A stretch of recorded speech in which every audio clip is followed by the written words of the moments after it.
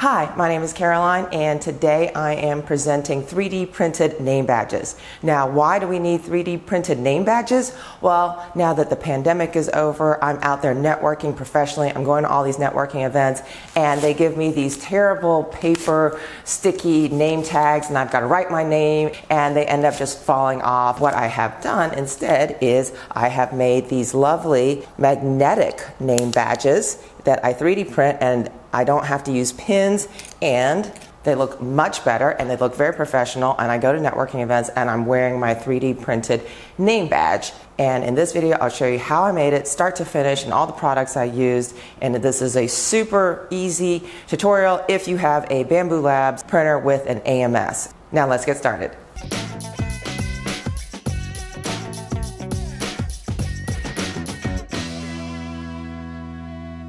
To show you how this works, here is my name tag, and it's got a magnetic backing, and then I can attach it to my clothing. I bought a pack of 10 or 12. They came like this of the magnetic backing. Using my caliper tool, I measured how wide, it's about 45 millimeters, and how tall my magnets were, 13-ish millimeters, and the exact measurements aren't important. I just wanted to make sure that I would be able to make a name tag that is larger than 13 by 45. To create my STL file, or my 3D print file for this name tag I'm going to use something called Tinkercad, tinkercad.com. You can create an account for free. What I'm showing you today is a free account, and then you want to hit create new. I'm going to create new. I'm going to create a 3D design. And I'm just going to start from scratch here. So now I am just going to put down a square box. I just want to be larger than my magnet. I'm just going to start with 70 millimeters by, let's say, 40 millimeters. And then the thickness of my name tag, I think I just want to have 2 millimeters thickness on the name tag. Maybe I'll just reduce this down to 30 for my height, and that's just a good starting point for the name tag. In Tinkercad, there is a choice of a radius. I like this. This makes the round so it's not such a sharp edge. I'm going to set my radius to the number 1, and then, so that's really nice. I like that. And then the steps are defaulting to 10. I want to make this the most smooth file I can, so I'm going to max out the steps to 20 here. And that's just personal preference. You don't have to do this, but I do like the nice rounded edges. Right. From here, we've got the base of our name tag. Now we're going to drag and drop in the text. So I've got text here. Let's see, what text would I like? I'm going to put my name. It's way too big, so I'm going to hit the Shift key as I make this a bit smaller. And also for multi-language, I also want to choose the font. There are 4 different fonts you can choose from. I like Sans Mono. That's just personal preference. And I am going to see how that fits right here. So I like how it fits. And I want to set the height to 2.5 millimeters. The name tag itself is 2 millimeters, and I'm going to set the height of my name to 2.5. I just want it raised just slightly. Now there are different methods. It's really personal preference. So I'm going to do my first name and my last name. I'm going to click on my name. I'm going to hit duplicate, and then I'm going to put another one, and I'm just going to change that to my last name. And that's how you can have 2. Move my name onto the name tag itself, and then I'm just going to go through and center everything. Now we're just going to select everything, and I'm going to group everything so it's just one big file.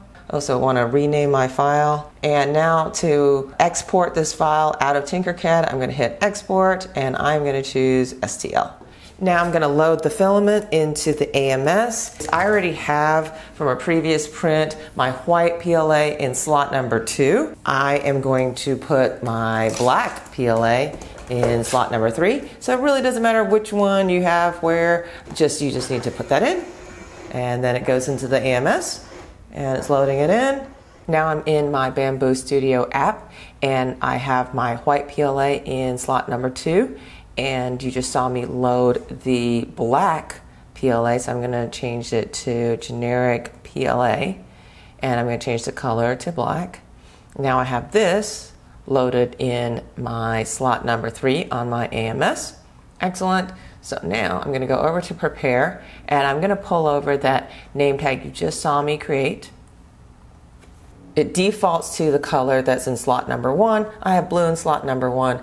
Now first I'm gonna hit resync. So I've hit this little button here, and that way it knows that I have black PLA in slot number 3. Now I've got my item here. I'm gonna click objects. I'm gonna change this to number 2, and that will make it white. So now my name tag is white, and then I'm gonna just change the layers so that my name is printed in black. To do that, click on the item. I'm gonna hit color painting, and I'm gonna hit height range. I'm gonna zoom in a bit here, and I'm gonna click black because I want this to be black. And now I am gonna change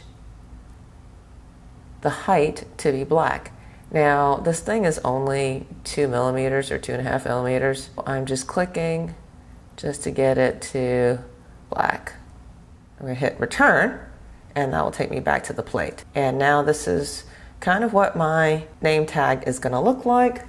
Now I'm gonna hit slice plate, and it's gonna tell me it's gonna take 18 minutes and 22 seconds. Now global, I have it set to 0.2. You can set it to like a high quality, hit slice plate. So that makes it really nice. These little dots you see here, don't worry about those. Those are the seams. I'm just gonna unclick the seams. Now, if you make your name tags too small, or the names, or you try to fit in too many letters, you will see some degradation, like you might not see your full name on here. You do need to worry about that. If like a letter is missing or something, you do need to, when you get to the preview state and you have done your slicing, if it looks really bad, it probably is gonna look really bad when you print it out. But this looks actually really good, so I'm gonna go with this, and all you have to do is hit print plate. Okay, I've got slot number 2, the white, slot number 3, the black. It should take 21 minutes, 17 seconds, and all I have to do is hit send, and it's gonna print it out.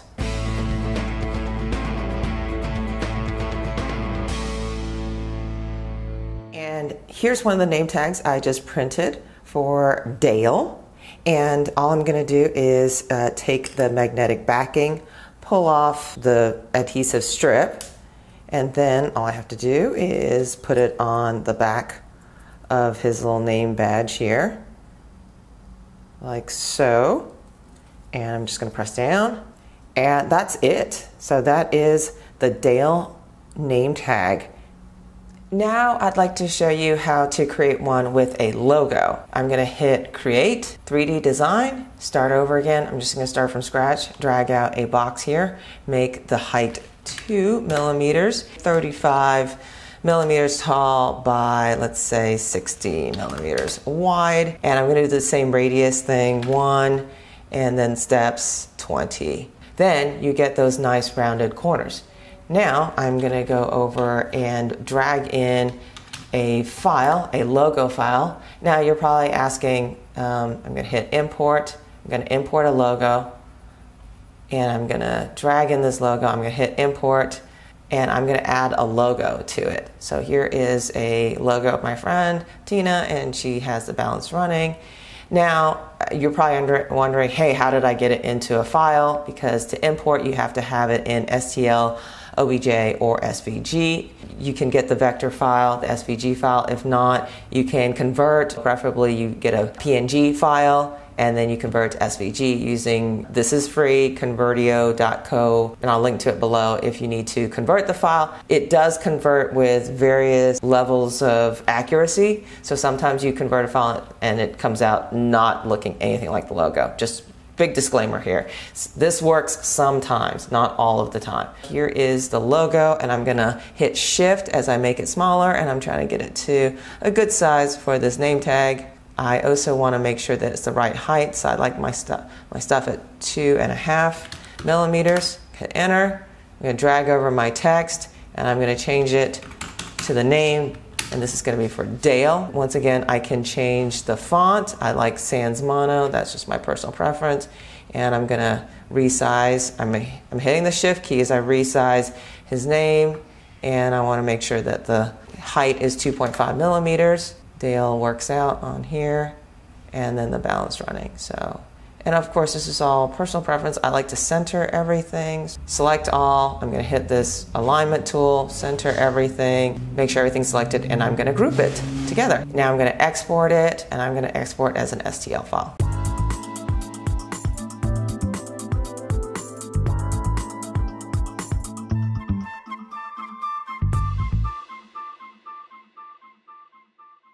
And that is the entire project. Thanks for watching. I'll see you next time.